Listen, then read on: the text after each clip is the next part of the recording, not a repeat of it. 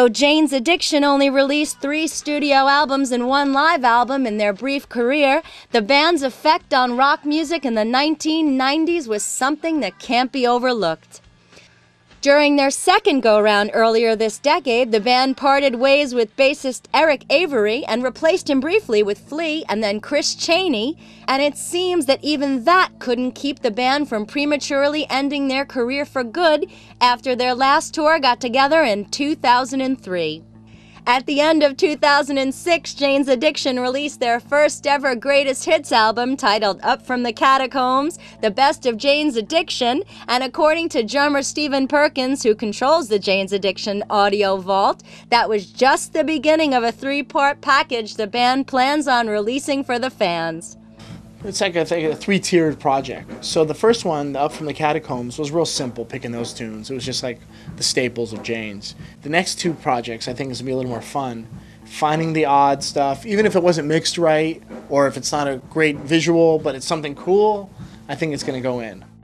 When Dave Navarro was questioned in September 2007 about a possible Jane's Addiction reunion, he suggested that it would never occur because the band members, quote, did not get along on any level, end quote, and that it was, quote, pretty bad, unquote. But how does Perkins feel about the possibility of making music again with his longtime friend Perry Farrell, whom he also collaborated with in Porno for Pyros?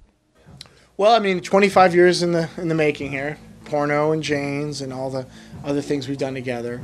I'm hoping that 2008 we can make some music together. 2007 was very dry between us, but I think it was a good time for a break. So you're maybe open to... I'm open to making music with the friends.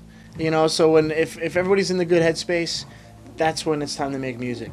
It seems like just when the band reached their greatest mainstream success, they prematurely broke up due to possible drug-related personality clashes within the band.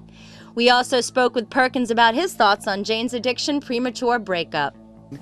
And as soon as things started happening is when we broke up, like you said.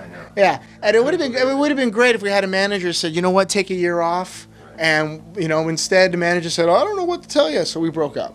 Perkins, Navarro, and Chaney have teamed up with vocalist Steve Isaacs to form the Panic Channel, who released their debut album in 2006.